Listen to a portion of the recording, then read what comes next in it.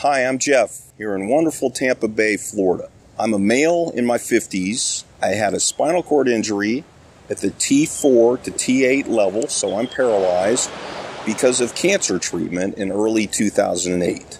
Never met anybody like me, but I immediately got a positive attitude and a desire to give glory to God because I've survived several cancers and I'm alive to share my testimony. I've become extremely independent, living by myself in a nice wheelchair-accessible home with my trusty dog Dixie, and I've had a nice, long life to live in front of me, so I'm focused on my mind, my business, volunteering, helping others to always finish strong in whatever I take on. So I chose the WHILL because I'm active in a manual chair, and I wanted to see how the WHILL Model M could fit into my routine. I really wanted to preserve my upper body as a priority, and I believe the Model M could save wear and tear on my shoulders while helping me get from point A to point B in a quick, more stylish looking way.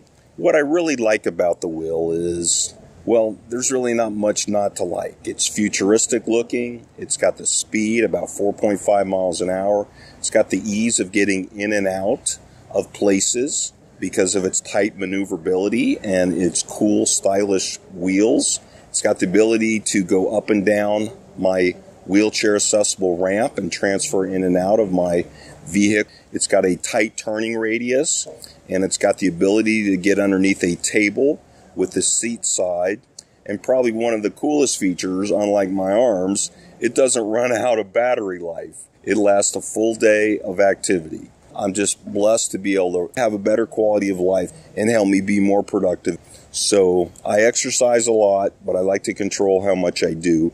And often I don't need to wear, so the Model M gives me the rest I need, and I can get more done in a day. In addition, it allows me to really keep up with the group if I'm going out.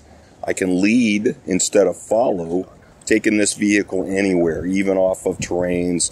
Lastly, I get excited with all the bystanders instead of odd look. And to me, it's always about finishing strong in everything I do.